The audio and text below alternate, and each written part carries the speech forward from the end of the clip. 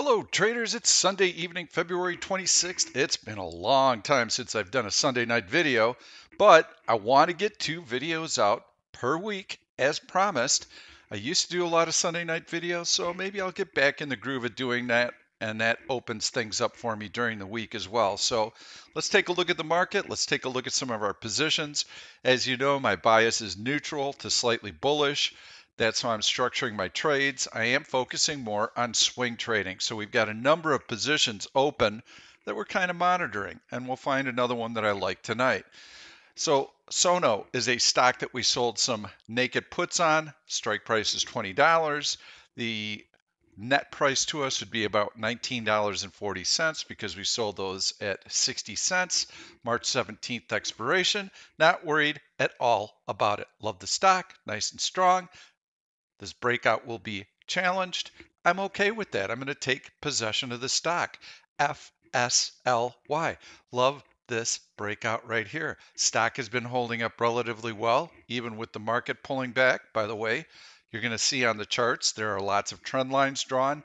These are our new trend lines, and they'll help you identify support and resistance levels as well as breakdowns. This is also something that we can search for, which is really cool.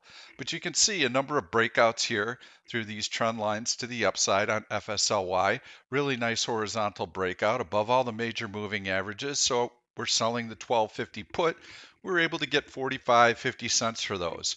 I like the stock at $12. I hope I get assigned because that puts me long at this breakout right here. Yes, I would like to own the stock there.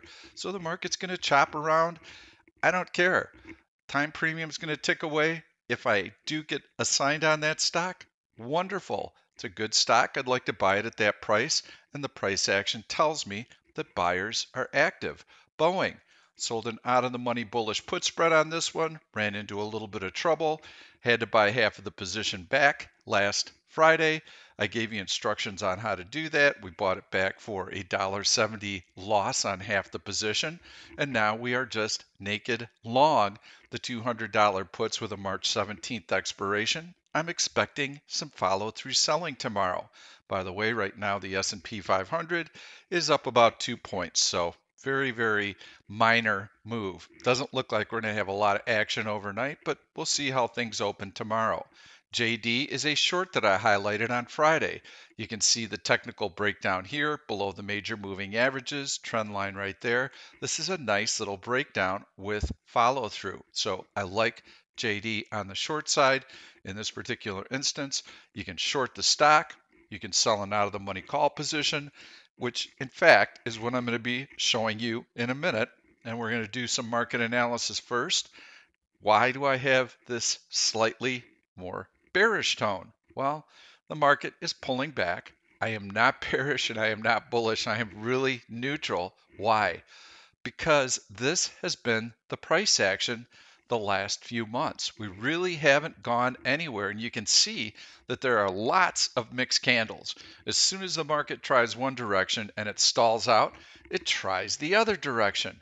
Then it stalls out, and then it tries the other direction. Well, right now, the market tried to break out through some of these trend lines, and it stalled out. So now we're getting a pullback to these major moving averages. So let me take the trend lines off. There is one trend line coming into play right here at the midpoint of Friday's range, and another longer term one down at the 384 level.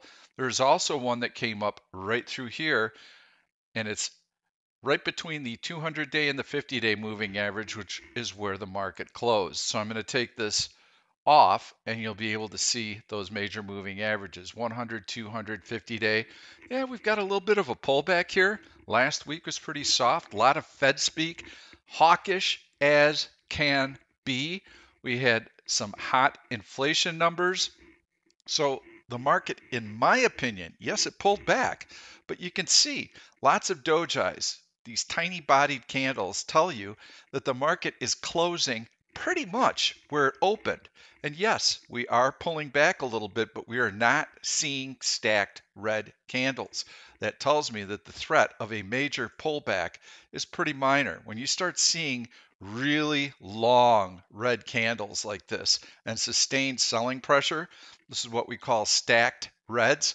This is when you know you've got some heavy selling pressure, get a little bounce, and then whoosh, there's the next leg lower. We're not seeing anything nearly this organized, but I'm going to respect it. We've got decent volume coming in on this little pullback in here. So, okay, sellers have control right now. Let's see what they can do. I'll tell you that if we start bouncing, bouncing, bouncing, bouncing, and not able to penetrate through these major moving averages, then we're going to move sideways, and then eventually we're going to get a bounce. It's just what the market is doing right now. Buyers and sellers are paired off. So as long as the market is pulling back a little bit right now, I'm going to look for stocks with relative weakness. When it starts to flatten out like this, then we're going to shift gears and we'll take a look for some swing positions on the long side. I'm balanced long and short pretty much. I've got a long S&P 500 position that would be a full position, and I've got a half a position short FXI. So I'm pretty hedged, and you're going to see based on the positions I've shown you and the new position today, I'm just looking for stocks with relative strength and relative weakness, kind of balancing them out, pairing them off. The market's not going anywhere, so that's the overall tactic that I'm currently using.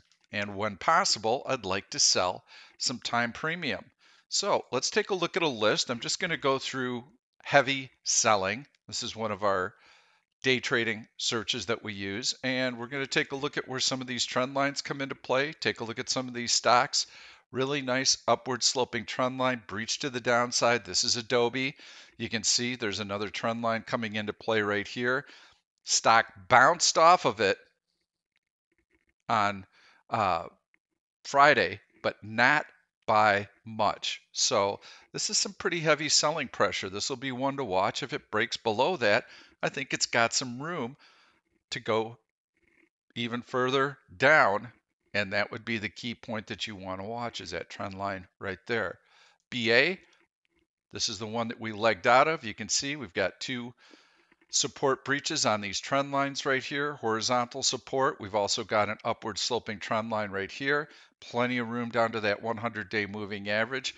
This is why I felt we could leg out of this position. MRNA. I'm just clicking down the list. You can see a couple of other trend lines are coming into play. This was a nice trend line breach. Earnings before the open, that's the B. We're below the 200-day moving average. Yeah, this is the really nice play. You've got a weak earnings reaction, technical breakdowns, moving averages, downward sloping trend lines. This is a low minus. Yeah, this looks pretty good. So you want to see what that stock is going to be doing if it breaks these upward sloping trend lines. We can zoom out a little bit to see where they come into play. Those are significant. Yes, if it breaches that tomorrow, you can see some follow through selling. BABA, Baba, Alibaba. Nice upward sloping trend line right here. And again, these trend lines are automatically drawn. It's taken me a long time to program this logic. These lines are significant. How do I know?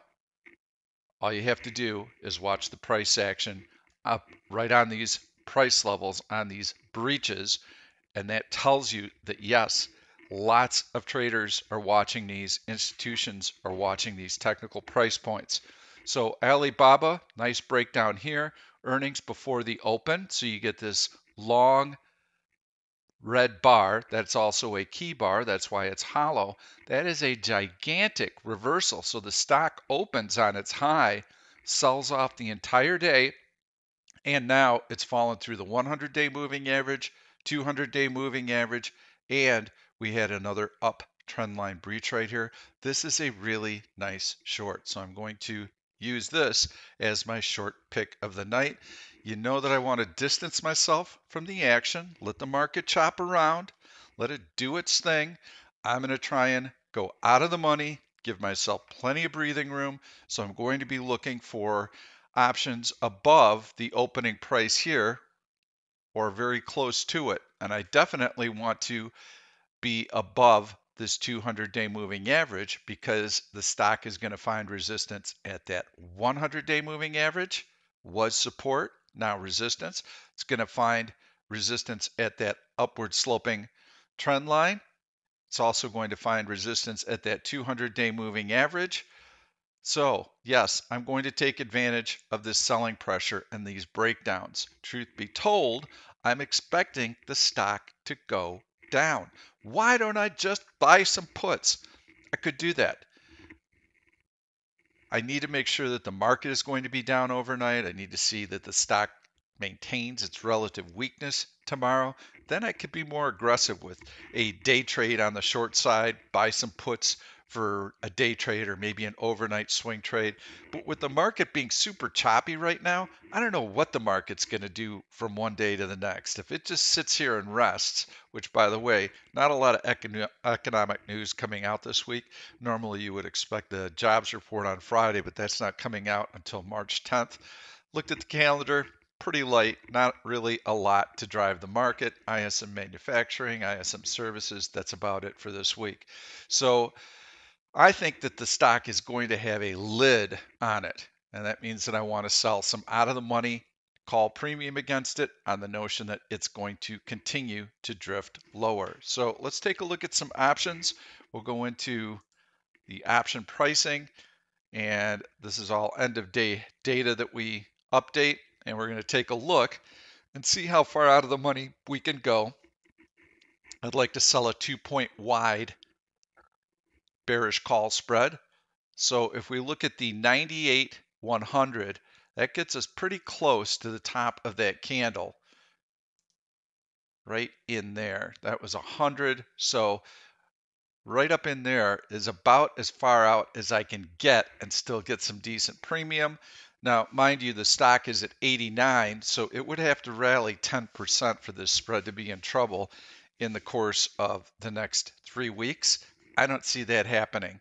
So I like selling that out of the money bearish call spread. The strike price on it would be selling the $98 calls, buying the $100 calls. You can see that that's currently bid at about 30 cents, offered at about 40 cents. So we want to try and do that for a 40-cent credit because we have $2 between the strike prices. If we can get that 40-cent credit, I like it. And maybe the stock will get a little bit of a bounce tomorrow morning. Maybe it'll try and challenge that 100-day moving average. And if it does, then we would probably be able to get that credit. But here's how I would approach the trade going into the day. If you've got the market up considerably and you've got the S&P breaching this 50-day moving average, I would hold off on taking any short positions. There's no rush right now. The market's not going anywhere. So we do not have to chase anything. There is no compelling trade that we have to do right now because the market's not trending. So you watch the market open up. You see if the market's above the 50-day moving average, you hold off on entering any new bearish call spreads like this. So if the market starts to lose its steam and it starts to float back below the 50-day moving average, and if during that time you realize that, hey, the market's up nice, the market's up 10 S&P points or 15 S&P points, but BABA just can't get off the deck. Well, that's exactly what you want to see. You want to see that relative weakness. That's a sign that sellers are still there in force and that this 100-day moving average is going to remain intact. You can see orange line below zero, relative weakness.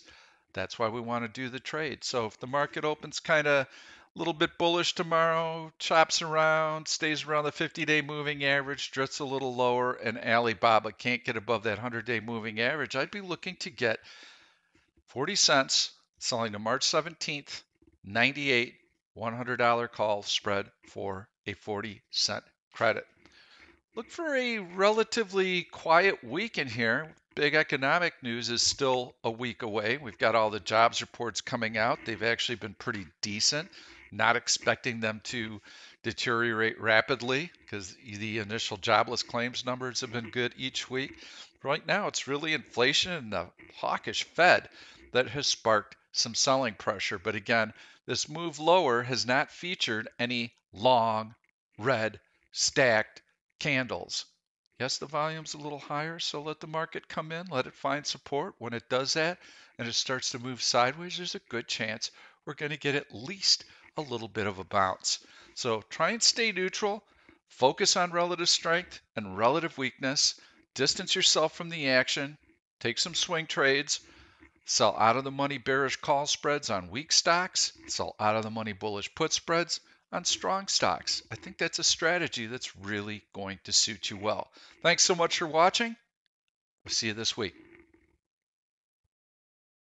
Thank you for watching this YouTube video. I'm Pete Stolzers, and I'm going to keep the trade ideas coming along with lots of education, so make sure to subscribe to the channel and please turn on your notifications so that you never miss another trade. If you like the content, please give it a thumbs up. I've loaded 2 other videos that I think you're really going to enjoy. Stay tuned. We'll see you soon.